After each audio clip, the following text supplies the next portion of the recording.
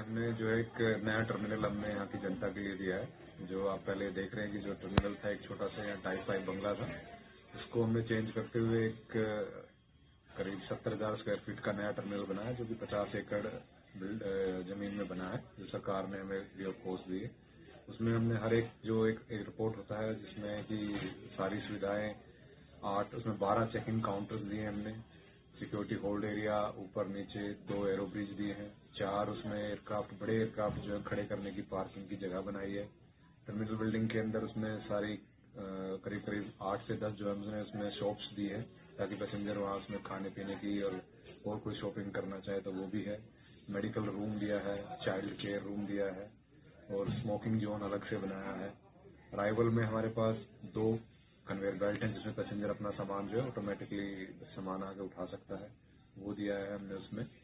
और इसमें 3 entrance gate है, करीब 200 से 250 गाड़ियों की हमने जो पार्किंग दी है। इसमें बाहर पार्किंग है, बाहर जो हमने एक ग्रीन एरिया डेवलप किया लैंडस्केप, जिसमें हमने संगम का स्वरूप दिया है, 2 रिवर आके और फिर बाद में संगम होके जो निकलेगा, उस तरह की हमने एक बिल्डिंग बनाई है, जिसमें पैसेंजरों को काफी इससे जो है यहाँ आने जाने वालों को सुविधा मिलेगी।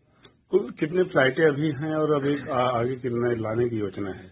अभी जो एज ऑन डेट हमारे पास जेटरवेज, इंडिगो और एयर इंडिया ऑपरेट कर रही है। जेटरवेज का जो कनेक्शन है वो लखनऊ, इलाहाबाद, पटना, पटना, इलाहाबाद, लखनऊ है। और दूसरा कनेक्शन उनका है नागपुर, इलाहाबाद, इंदौर, इंदौर, इलाहाबाद, नागपुर।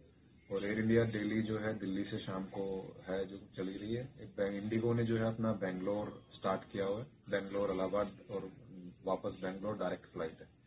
इसमें फर्दर कनेक्शंस जो हैं इंडिगो के वो अभी आने हैं। इंडिगो ने RCS 2 के तहत जो इन्होंने बिड किए हैं और जो इनको रूट मिले RCS 2 के तहत, उसमें फर्दर सिटी जो है भोपाल, भुवनेश्वर, मुंबई, देहरादून, गोरखपुर, कोलकाता, रायपुर, पुणे, ये इंडिगो के फर्दर कनेक्शन है।